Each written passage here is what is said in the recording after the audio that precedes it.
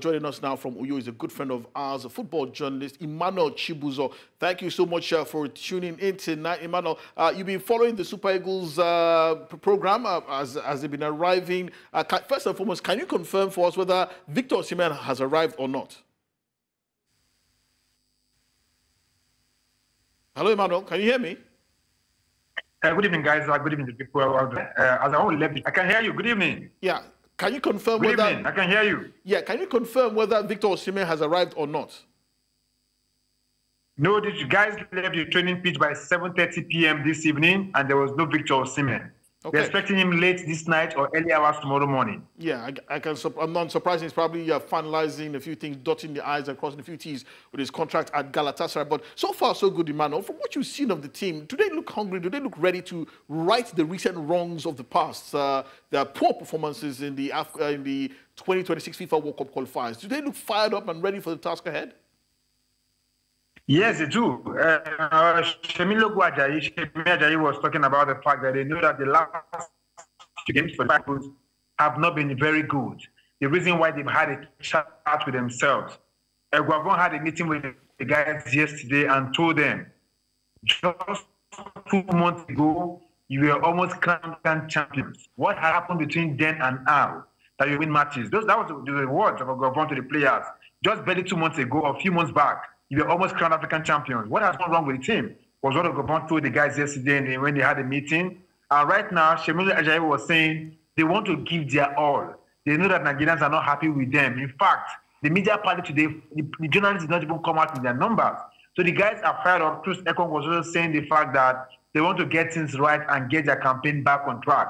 The guys are fired up. This morning, Iheanacho walked into the pitch, into the hotel. He has not been with the team all week long. And he was saying he came because he knows that Nigerians are not happy with them. And their work is to put joy in the faces of Nigeria. So they know that things have not been going the way of Nigerians and they're not happy. And right now they want to get that right, everything for them. Okay. Emmanuel, I think my colleague here, Okoye, has a question for you very quickly. Yeah, Emmanuel, how have the coaches been coordinating the team? You know, we've got 2 coaches from the NPFL now working under Guavon. We've got Daniel Ogumodede, we've got Fidelis Ilechukwu. How have they, shared the duties, and what has each coach been focusing on as they've been training? Yesterday's training was their first training. It was all about Ogumodede and Ilechukwu, who handled the guys. Guavon acting more like a senior student in the secondary school, watching from behind, allowing the guys to have their feel.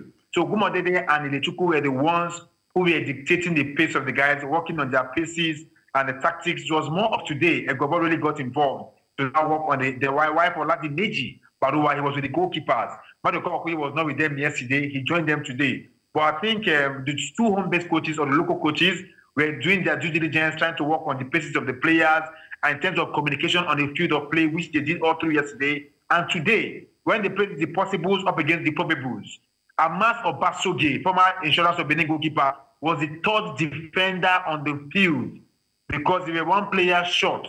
So, but Guavon was fully in charge of the training today. Yesterday, Ilechukwu and Ogumodede were the ones who led the training, while Guavon just watched back and allowed the guys to have their field on the field of play yesterday. Okay, well, I think we can very quickly. Chibuzo, thank you very much for joining us. My question is this. From the balls around the city of Uyo, how are the fans looking forward to the game, especially with the challenge we have in Nigeria as regards petrol? Truthfully, the fans are not looking forward to the game. They are not happy. They are not excited. Some of them were saying they don't look forward to Nigeria's matches anymore. That's the word coming up from the street, that they're not looking forward to Nigeria's matches anymore. Even attendance of people who come to the stadium to watch the training, you could tell from the body language. Some of the top sport presenters in New York are quite from states, but not even anywhere. They've not been anywhere near the camp of the Super Eagles. I reached out to some of them. They said they're not looking forward to the matches anymore. Wow. Just because of their job, they just have to just get insets and all of that. But truthfully, people have not been looking forward to it. Like you mentioned, the first situation may also have played a part. Okay. But those who are in the thick of the action, the journalists have not been involved. Okay. Emmanuel Chibuzo, a good friend of ours, an excellent sports journalist. Thank you so much for joining us tonight, all the way from Uyo here on Game On. It's an absolute pleasure to have you on the show. And thank you so much for all the wonderful pictures that you, and content that you've been providing for us exclusively. I'm very, very grateful. We'll be reaching out to you tomorrow. And also, that's, I think, that the first Super Eagles press conference we'll be holding tomorrow. We'll definitely be reaching out to you after that game. Gentlemen, he said it very clearly. Nobody's looking forward to watching the Super Eagles play.